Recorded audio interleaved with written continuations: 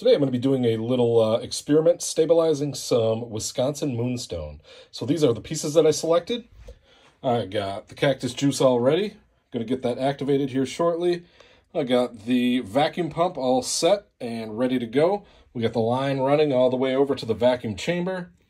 And let's get going here, see what happens. Just shaking up the activator here. I just poured the smaller activator into the large container here. So I'm going to give this a good shake, and then juice should be all ready to go.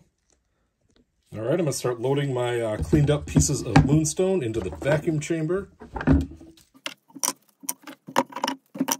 There we go. All right, now we'll pour in the cactus juice. All right, it's fully submerged. Now the fun part begins. We're going to slowly start to create a vacuum in here. All right, now we're cooking. Now we're pulling some air out of there. Now that I got a good vacuum seal, I'm going to let this sit probably for a good 6 to 8 hours or until the bubbling stops. The bubbles have stopped, so now I'm going to give it a little tip. Try to get any trapped bubbles out of there.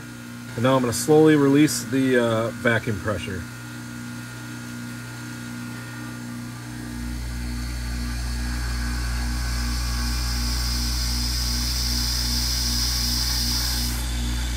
All right, now I'm going to let them soak for twice as long as they were in the vacuum chamber.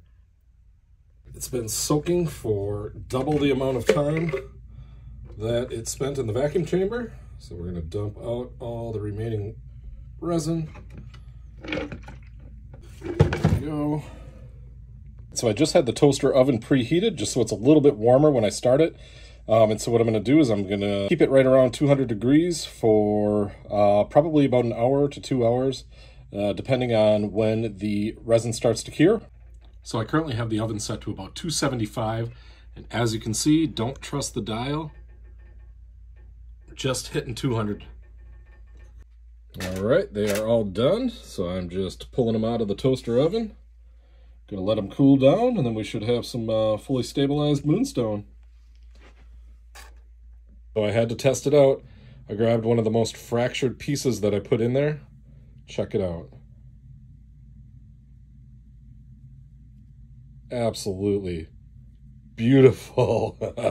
I battle tested this too. I beat on it and it never fractured. What an absolute game changer.